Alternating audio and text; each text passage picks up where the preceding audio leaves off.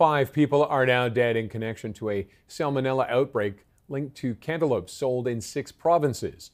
CTV's Kamil Karamali is standing by with the latest on the outbreak linked to Malachita and Rudy brand cantaloupes. How many people are sick so far?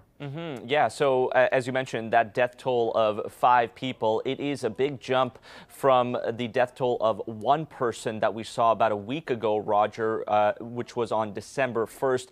The number of people who are also now sick from a salmonella poisoning or from eating a cantaloupe contaminated with salmonella has also surged. So the number sitting now at 129 people confirmed to have salmonella, according to the Public Health Agency of Canada, almost double the number since last week. Now, Quebec has the most cases, rising sharply to 91 confirmed infections. Ontario has 17, BC with the third most at 15, and 2 in each of the provinces of PEI, New Brunswick, and Newfoundland and Labrador. People also became sick between mid-October and mid-November, and 44 of those have now been hospitalized. The health agency says nearly half of those who got sick were 65 years or older, and roughly 1/3 were children 5 years or younger. So, Roger, clearly a specific demographic being targeted here, either seniors or children primarily getting ill from this, also affecting people south of the border. There are 3 deaths in the U.S. related to this illness from salmonella in cantaloupes.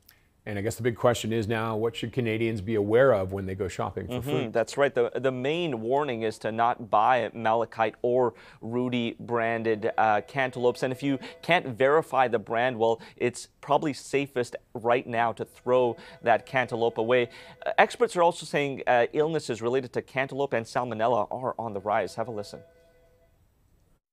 We are seeing cantaloupe outbreaks become more common, so we do need more education for processors about best practices for keeping salmonella out of their fields. Once you make a cut and you push the salmonella from the rind down into the tissue, salmonella grows very well in that tissue.